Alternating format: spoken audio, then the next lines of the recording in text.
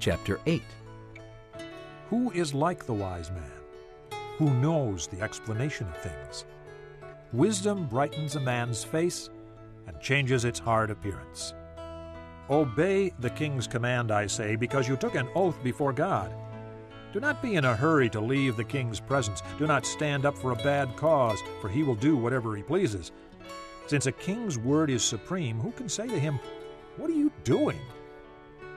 Whoever obeys his command will come to no harm, and the wise heart will know the proper time and procedure. For there is a proper time and procedure for every matter, though a man's misery weighs heavily upon him. Since no man knows the future, who can tell him what is to come? No man has power over the wind to contain it, so no one has power over the day of his death. As no one is discharged in time of war, so wickedness will not release those who practice it. All this I saw as I applied my mind to everything done under the sun. There is a time when a man lords it over others to his own hurt. Then, too, I saw the wicked buried, those who used to come and go from the holy place and receive praise in the city where they did this. This, too, is meaningless.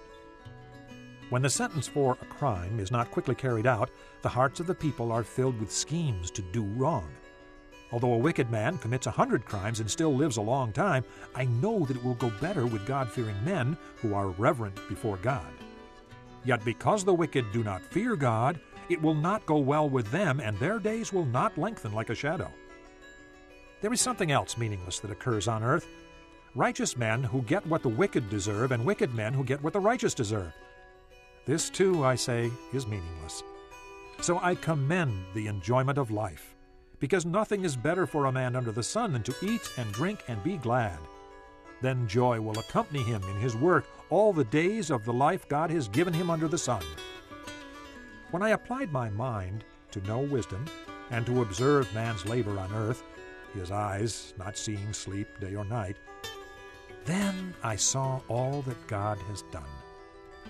No one can comprehend what goes on under the sun. Despite all his efforts to search it out, man cannot discover its meaning. Even if a wise man claims he knows, he cannot really comprehend it.